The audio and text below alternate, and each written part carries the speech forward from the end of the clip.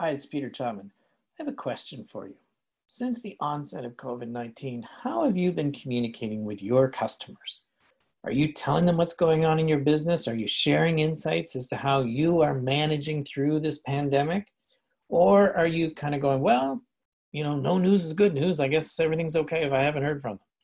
You need to be communicating right now. That's how you build relationships. If I think back to my days at Loblaw, it was the suppliers who stepped up during the challenging times.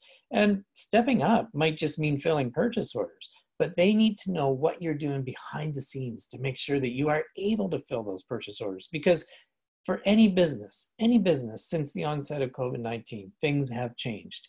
How you produce, how you process, perhaps you've had to make some adjustments on some things in your processing line, whatever it is.